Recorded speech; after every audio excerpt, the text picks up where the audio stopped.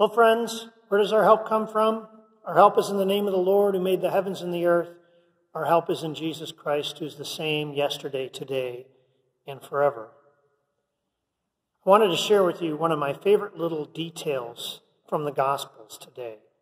I wanted to share it with you because sometimes it's in these tiny little details of stories that God gives us something that assures us and holds us.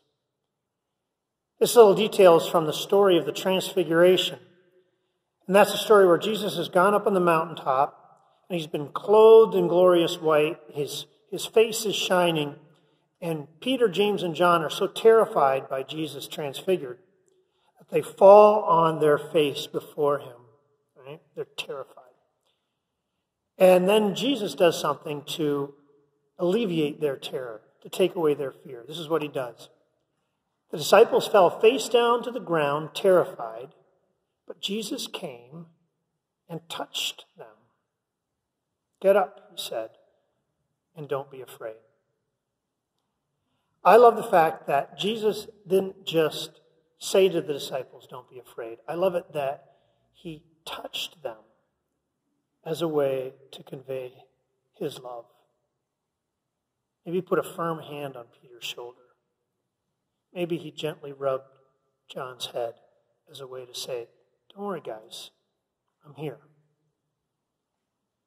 Touch, physical touch, is an important part of faith. Jesus often touched the people he healed. He didn't just speak a word, he would go over and physically touch them so that they would know his reassurance and healing. And at the resurrection, maybe you remember, some of the disciples weren't sure that Jesus was real, and he said, come on, guys, touch me. A ghost would not have flesh as I do.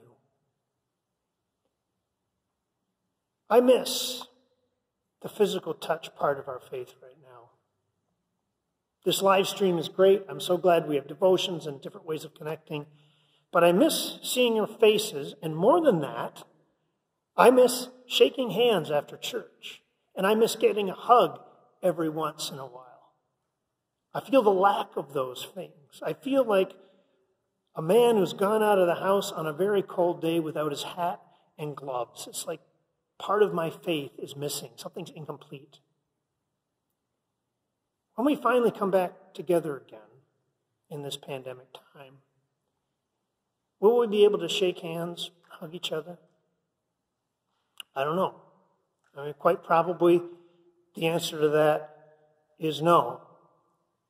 But honestly, right now, I would settle for an elbow bump with any one of you just for the joy of seeing you face to face. Until then, receive the parting blessing, and maybe today, receive it as a virtual hug. And if a hug isn't your thing, maybe a virtual elbow bump. Friends, may the peace of Christ go with you wherever you may be. May he guide you through the wilderness and protect you through the storm. May he fill you with thanksgiving at the wonders he has shown you.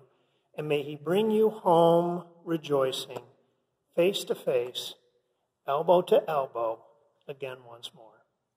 Amen.